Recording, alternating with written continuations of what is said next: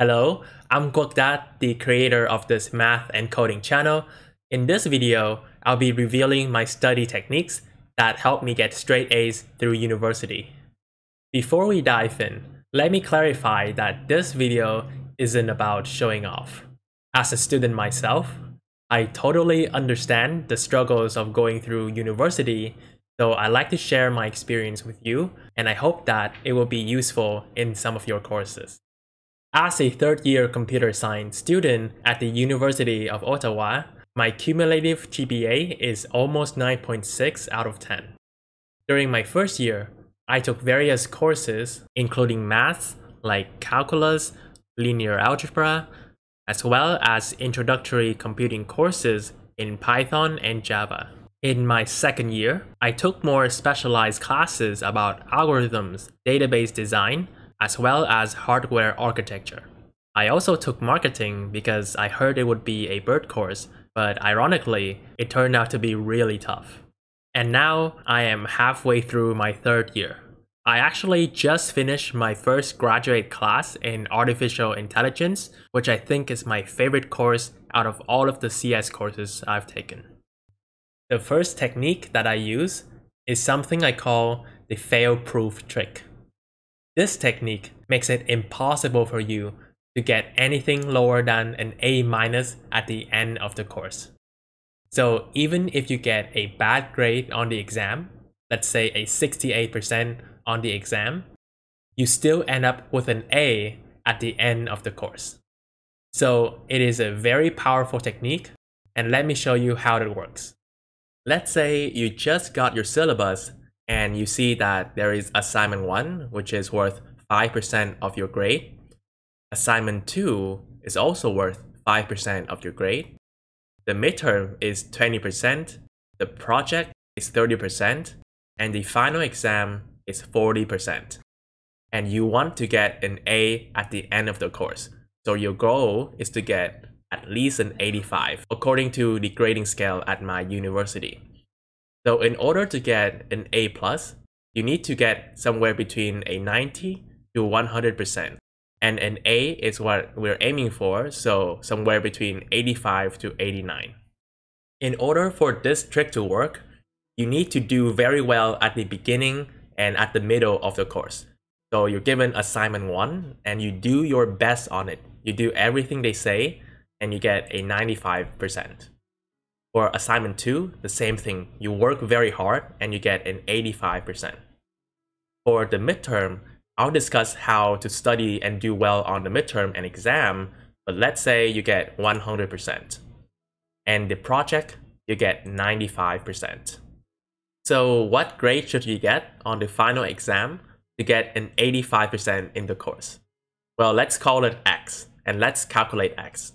This is the way to do it. You get 5 times 95%, so 5 times 0.95, then 5 times 0.85, and 20 times 100%, or just times 1, and 30 times 95%, and plus 40 times X, and that's equal to 85.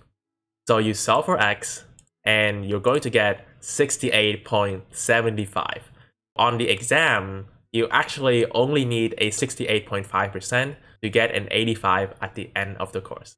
The reason why I think this trick is so important is because exams can be very stressful. You spend 4 months working hard, getting good grades on assignments, and almost half of your grade is determined by a 3-hour test. And what if you're tired on that day, right? So by applying this trick, you essentially reduce the amount of risk and stress, and that's why I'm not nervous when I'm doing the exam at all, because I only need a 68.75% in order to get an A at the end of the course. So I'm pretty much guaranteed to get an A. However, if you do end up doing well on that exam, you will get an A+ at the end of the course. So how to do well on midterms and exams? It's very simple. You have to do as many practice and past year tests as possible.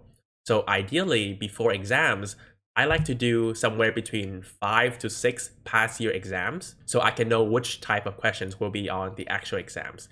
Now, you can find these past year tests by asking your professors, your TAs, asking upper year students, or anyone in your class, because they might know someone from upper year who has the exam. Actually, sometimes I can just find the past year exam by Googling. And the important thing to note here is that these past year tests must have solutions with them. Otherwise, you don't know if you're doing the questions right or wrong.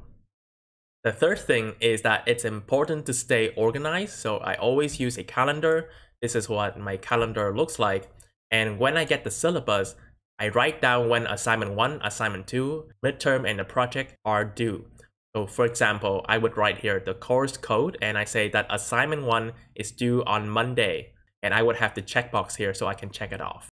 Same thing here, I have a quiz for this class, and the reason why you do this is, number one, you don't forget that there's an assignment due or a test that is due, and number two is that you can try to finish the assignment early so you have time to revise. The fourth tip I have for you is to take summer courses. So at my university, you need 4 courses to be full-time, but I like to take 2 extra courses during the summer so I can reduce the workload for the next year.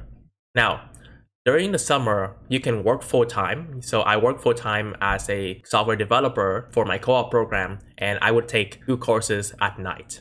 Another thing that I want to say is that whenever you do your full-time semester, so you take 4 courses, make sure that one of the courses is an easy elective. Because if you take like 4 mandatory courses, such as 4 computer science courses at the same time, it can be pretty tough.